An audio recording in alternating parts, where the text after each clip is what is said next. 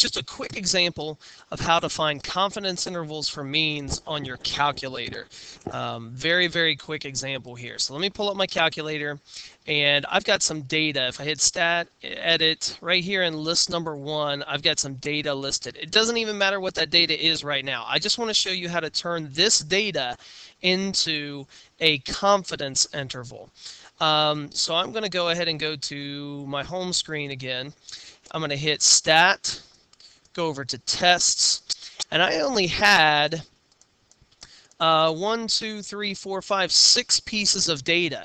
So since I have a small sample, again I go over to Stat, Tests. Since I have a small sample, I'm going to create a T interval. If I had a large sample, I would use a Z interval, but this is a small sample, so I use T interval right here. I hit Enter, and I've got my data in my list.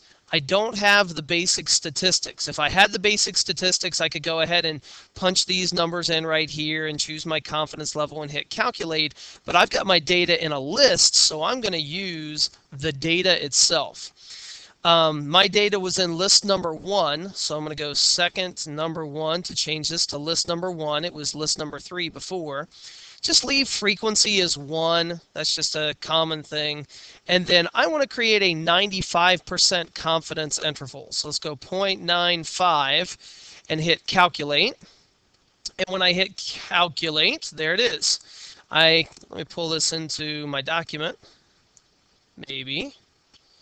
Anyways, there's my confidence interval, 7.4 to 22.5 or 22.6 if I round off. I don't know what this data is. I just now know what the confidence interval is for this particular data. Again, just an example of how to find a confidence interval for a small sample using t-distributions using my calculator.